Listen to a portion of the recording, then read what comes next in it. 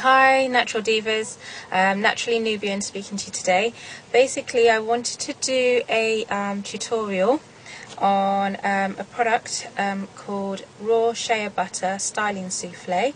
Bought it from Nubian Heritage, so I thought I'd give it a go and just show you guys how it comes out in my hair. If you've seen my other videos you'll realise that I have 4C type hair.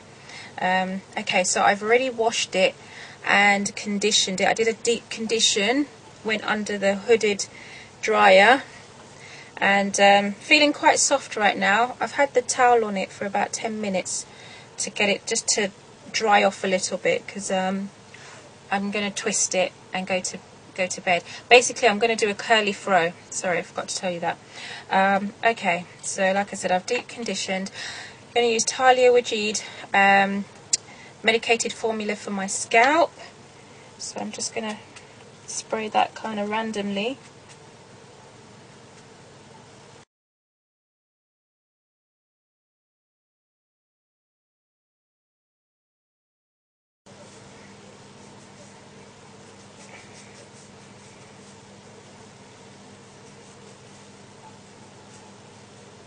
Okay, alright.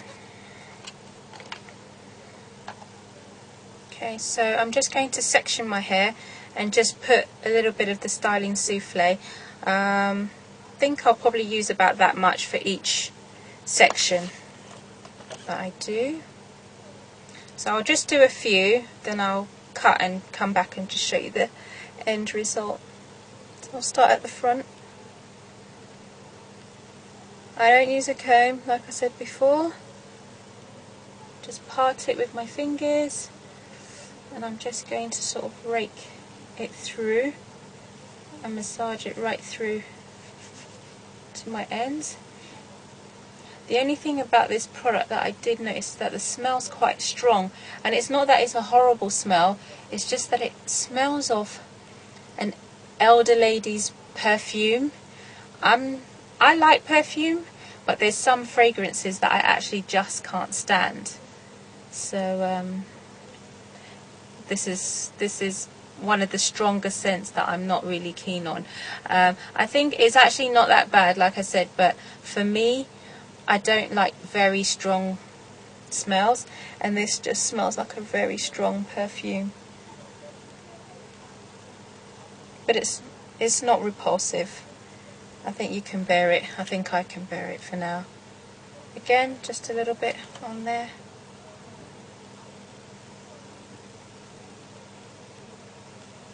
And just rake it through to the ends.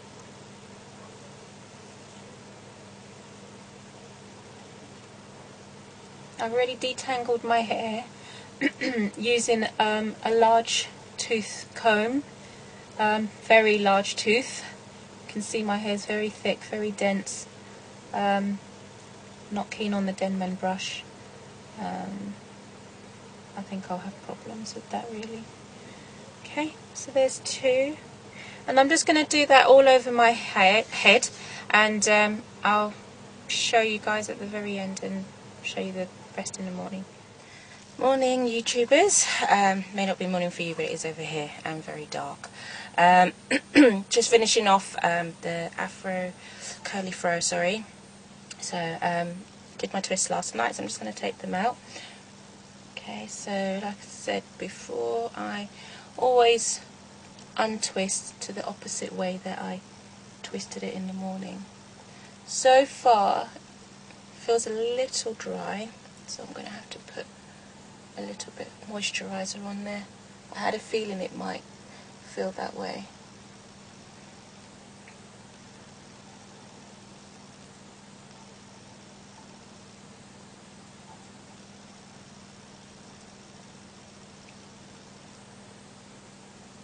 I'm not quite sure how I want to start this actually.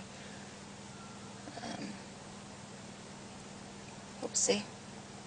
Think about it as we go along. And the thing when you do your curly fro, the important thing is to let it dry, because if you take it out while it's still wet, it's not really going to hold any curl. It's going to flop basically. So you don't want to take it out too early. So I usually leave it in overnight is the best way for me. And I also make sure that my twists are not too big, otherwise that again it won't dry properly.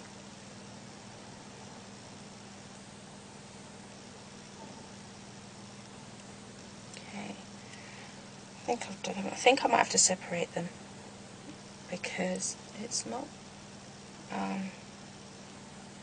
it's actually holding quite well in terms of the sort of hold of the actual curl, because I know sometimes when I do them with other products I don't actually separate the individual curls like that one. What will happen through the day, it will start to fluff up on its own, the roots will start to fluff up a bit, so I really don't mess with it too much because I want the curl to stay. So like I said, I really want to see how the Nubian Heritage Styling Souffle holds like some sort of texture, so that it doesn't look like the average fro. So you may take all of them out and separate, may not, it's up to you. Work on it how you like. I'm going to rush a bit because I'm running late. I need to be out of this house in like 1 minute. Yeah, I'm going to put some moisturiser on this. It's just a little too dry for me.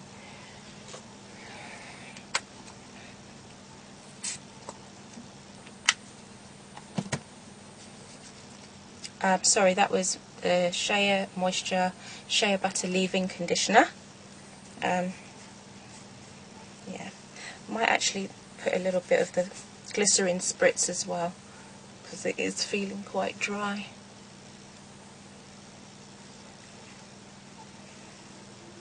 I'm not sure where I've put it.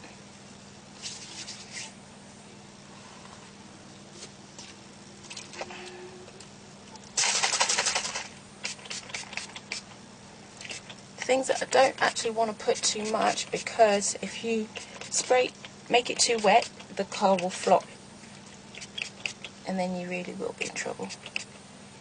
Well, not really in trouble, but it won't be your desired look.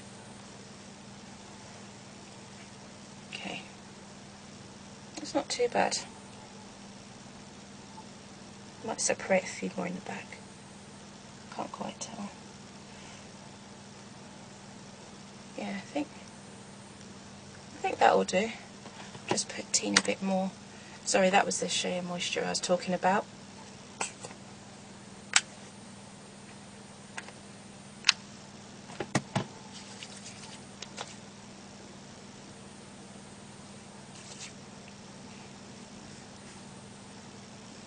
Make sure you rub this stuff in, otherwise it will be white when you leave the house and it will look odd.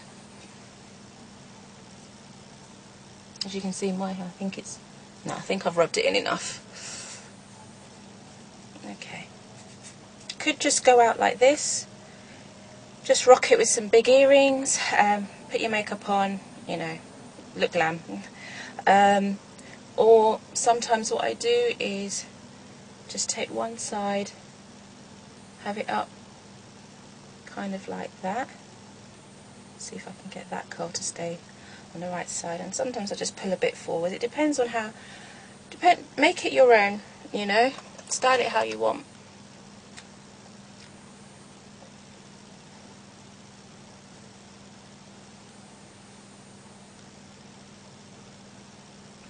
I use a slide because I find it's a bit easier for me, or you can put cornrows if you like. Yeah, just dress it up how you want to, really. I think that's me. I think I'll leave it like this. Okay, hope you enjoyed. Don't forget to rate, subscribe, comment, ask me any questions. I will do my best to answer them, okay? Alright, thanks.